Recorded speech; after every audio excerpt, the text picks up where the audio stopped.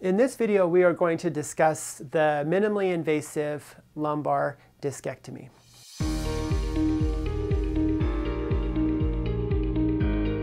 For patients that have had a disc herniation that's causing severe symptoms, nerve injury, a condition called cauda equina syndrome, or for patients that have a disc herniation that's causing a lot of leg pain and is not responding to conservative treatment, surgical options are available. The minimally invasive lumbar discectomy is made through about a 1-inch incision in the back under general anesthesia. And the reason we're able to do a minimally invasive surgery is we're working through a small tubular retractor that's about 18 millimeters in diameter.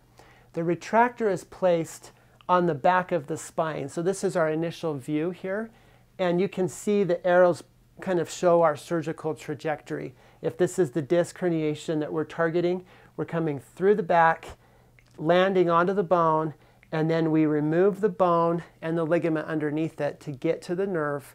And then the goal is to remove the fragment of material. Now, I'm not going to show you the whole video here. Some patients are sensitive to the surgical videos themselves, but if you want to go watch the video, download the Summit Medical Institute app, and you can watch this and other videos showing exactly how we do a disc herniation surgery.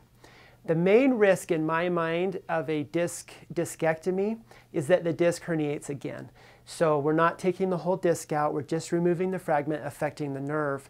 The injury to the disc is still there, so it could herniate again, which is why we involve physical therapists and other practitioners to hopefully prevent it from happening in the future. And patients about 10% of the time after surgery will experience another herniation for which surgery may need to be repeated. Spinal fluid leak, injury to the nerve, infection are also possible complications of a discectomy.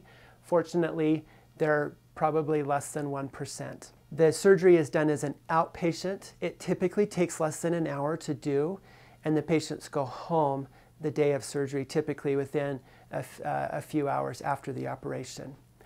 The recovery process is about 4 to 6 weeks, and it's a process. You start with walking and activities of daily living, and then incrementally increase your activities based on how your symptoms are.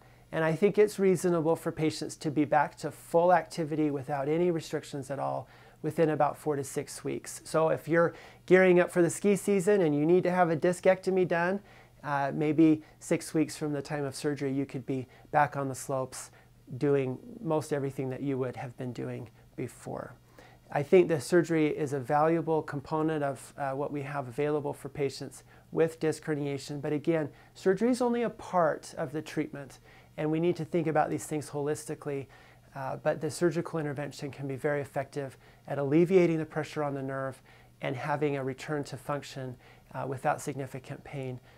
Typically, the benefit of surgery is experienced really right after the operation. The patients notice a dramatic improvement.